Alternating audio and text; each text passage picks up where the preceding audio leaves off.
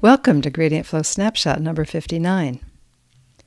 A new UC Berkeley paper by Jan Stoika and Scott Schenker states that in contrast to telephony, the cloud computing market has evolved away from commoditization, with major cloud providers differentiating themselves through proprietary services. They suggest steps that could create a more commoditized version of cloud computing, which they call sky computing. There are 3 design issues which the Internet addressed: a compatibility layer to mask low-level technical differences, an interdomain routing layer to route jobs properly, and a peering layer of service agreements. These same 3 pieces are needed to create sky computing out of our current set of clouds.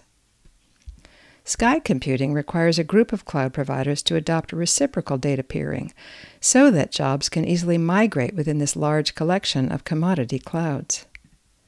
See Gradient Flow newsletter number 37 for more. In a conversation with Ben Lorica, Superb AI CEO Yoon Kim talked about the key parts of a good data management tool for computer vision, including data pipelining, access control, and collaboration. Kim talked about synthetic data.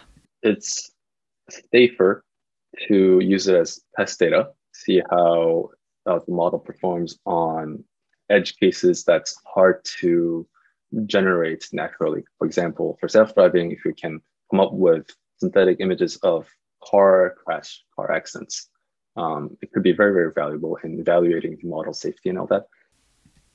For more, see Gradient Flow newsletter number 37.